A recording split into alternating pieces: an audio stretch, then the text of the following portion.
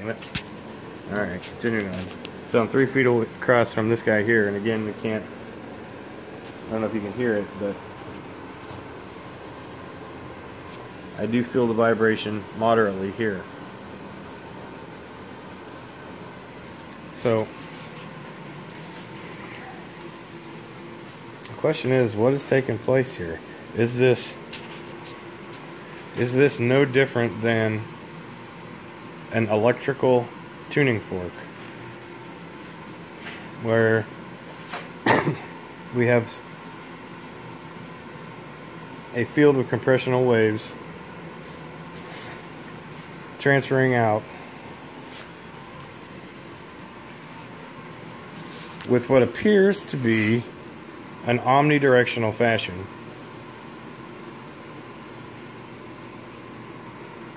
to these domes or any large surface area conductors. Now, the closer we get to the circuit, obviously, it doesn't even have to be a conductor for it to have this effect. These blocks that I have sitting here in the dark, we seen the other day with these, there's plenty of plasma that comes out of there. Now, I did confirm this is a treated piece of wood, and so is this one. This one here, you can hear the electricity or not, but this one actually tingles when you touch it. If I lay this down on its side and touch it down here, it wants to it's not too much fun to touch it anymore.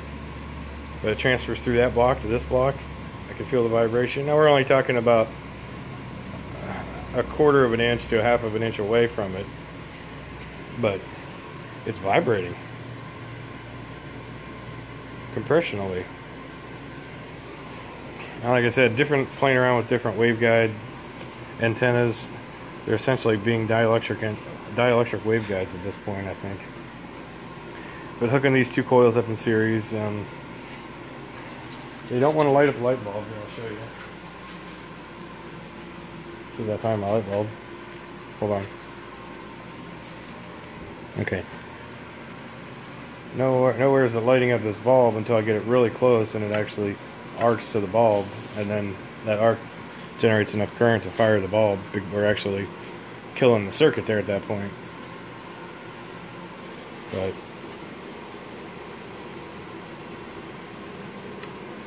there's no real ignore that flickering, that's my overhead lights. There's no illumination, not enough current transfer from that bulb. This one over here, I can take my ground wire and touch it to that and physically see arcs coming from whatever's being transferred. But I mean, getting this really close, like really stupid close, which, you know, could be magnetic at this point, but I don't think it is. I'll actually, ow, so you can hear it. Ow. You can see